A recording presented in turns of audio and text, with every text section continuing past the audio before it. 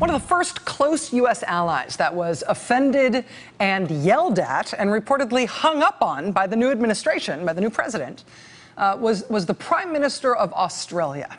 You might remember President Trump was in a conversation with the Prime Minister of Australia.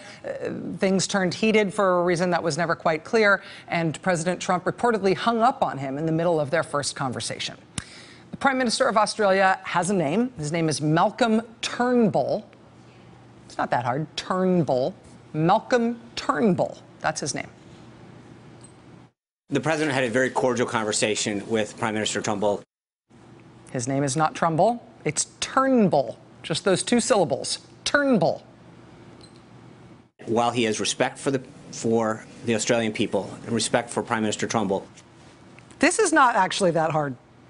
But the White House it's Turnbull. But right away, from the very beginning, it was clear the White House spokesman could not manage this. Prime Minister Turnbull and respect for Prime Minister Turnbull. His name is not Trumbull. His name is Turnbull. There were these early little signs that maybe even the kind of easy stuff like this was going to be a problem. Because it turns out it's not even just names. It's when you spell stuff out, too. Literally, acronyms are even hard, even short acronyms. He receives an intelligence briefing and the PBD every day. The president receives a PDB every day, not a PBD. It's the president's daily brief, not the president's briefly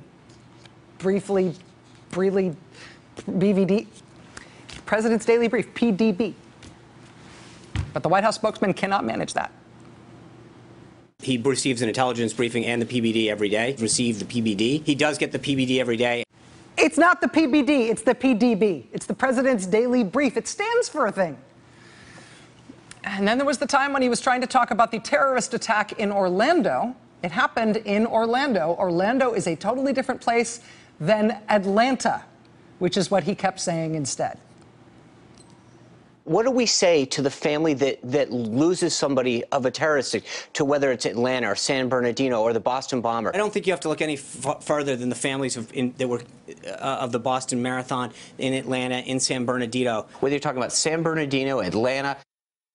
When he says Atlanta over and over again, there isn't a terrorist attack in Atlanta that he's talking about. He's trying to talk about Orlando, but it keeps coming out Atlanta over and over and over again. He later cleared that up, but not before the...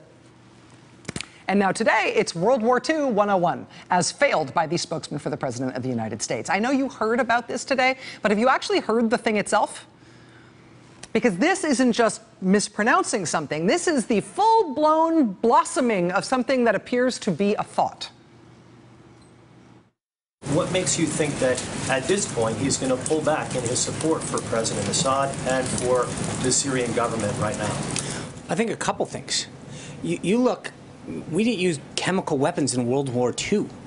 You know, you had someone as despicable as Hitler who didn't even sink to using chemical weapons. I'm not going to go ahead and spell out the history here of Hitler gassing millions of people to death in World War II. Obviously, you know that history. Everybody knows that history. 7-year-olds are too young probably to watch this show, but 7-year-olds know that history, right? But this is our White House now. That was the statement today. Do you care to clarify, sir? Were you talking about something other than Hitler, maybe? Do you want to clear this up? I just want to give you the opportunity to clarify something you said that seems to be gaining some traction right now. Quote, Hitler didn't even sink to the level of using chemical weapons. What did you mean by that? I think when you come to sarin gas, he was not using the gas on his own people the same way that Assad is doing. I mean, there was clearly, I understand your point. Thank you. Thank you. I appreciate that. There was not he brought him into the Holocaust Center. I understand that. The Holocaust centers. He brought them into the Holocaust centers. And when he says not using gas on his own people, by which you mean the people Hitler gassed by the millions weren't his own people? Whose people? I mean, this is an attempted historical reference gone very, very, very wrong, clearly. But what it's about in the present, what this historical reference is about now, is also a problem here. He was not using the gas on his own people the same way that Assad is doing. The same way that what is doing now? That who? What? The same way that Assad is doing. Assad.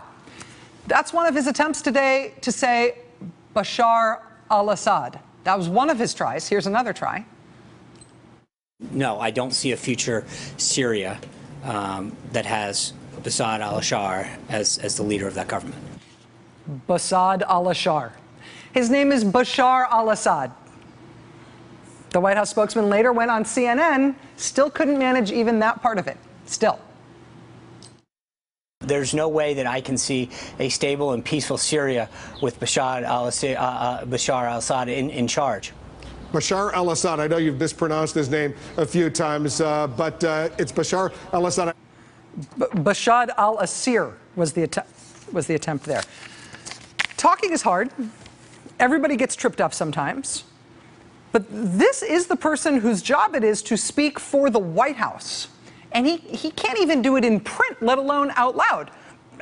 Seriously, after initially stating that Hitler didn't use chemical weapons, that Hitler, okay, well, at least he didn't gas his own people, that Hitler only did the gassing of whoever he gassed in the Holocaust centers.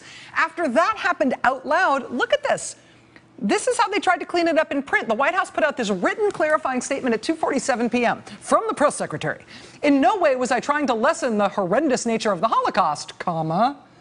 However, I was trying to draw a contrast of the tactic of using airplanes to drop chemical weapons on innocent people. When you say innocent people, do you... Okay, no, let's try that again. So then... a few minutes later, this is 9 minutes later, from the press secretary. In no way was I trying to lessen the horrendous nature of the Holocaust, comma. However, I was trying to draw a contrast of the tactic of using airplanes to drop chemical weapons on population centers. Okay? You want to leave it there? You sure that's where you want to leave it? Nope, sorry, no, another written clarification 10 minutes later, this one time-stamped 3:06 p.m. from the press secretary. In no way was I trying to lessen the horrendous nature of the Holocaust, period. I was trying to draw a distinction of the tactic of using airplanes to drop chemical weapons on population centers. Any attack on innocent people is reprehensible and inexcusable. So that makes 3 different written tries in 19 minutes. Anything else? Or are we done with this now? Oh, no, not done. Not done, it turns out. I needed to make sure that I clarified and not was in any way, shape, or form any more of a distraction from the president's decisive action in Syria and the attempts that he's making to destabilize the region. The attempts that he's making to what? White House spokesman today not wanting to distract from President Trump's efforts to destabilize the region. Any more of a distraction from the president's decisive action in Syria and the attempts that he's making to destabilize the region. Talking is hard. Some people are better at talking than others. I talk for a living on TV, for example. I'm not great at it.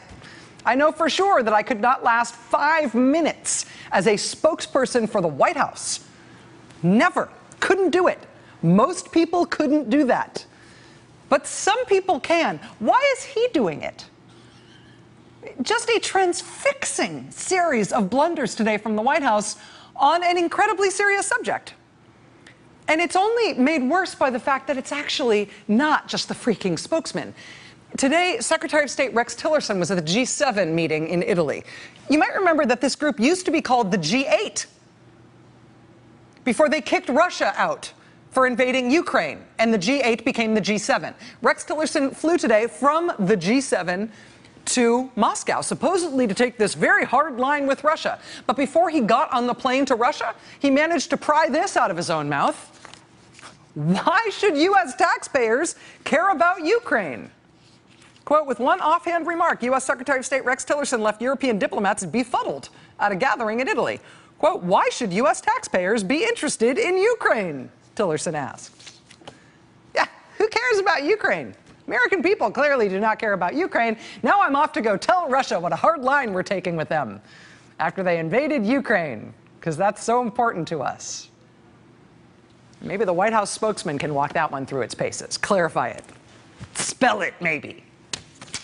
Even on the most serious issues on earth, this White House, this administration can make itself the center of attention just by sheer virtue of how disastrously, distractingly inept they can be at even the simplest things.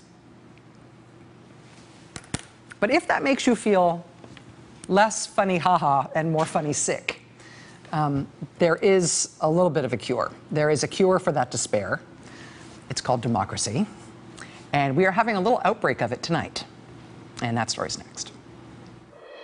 Hey there, I'm Chris Hayes from MSNBC. Thanks for watching MSNBC on YouTube. If you want to keep up to date with the videos we're putting out, you can click subscribe just below me, or click over on this list to see lots of other great videos.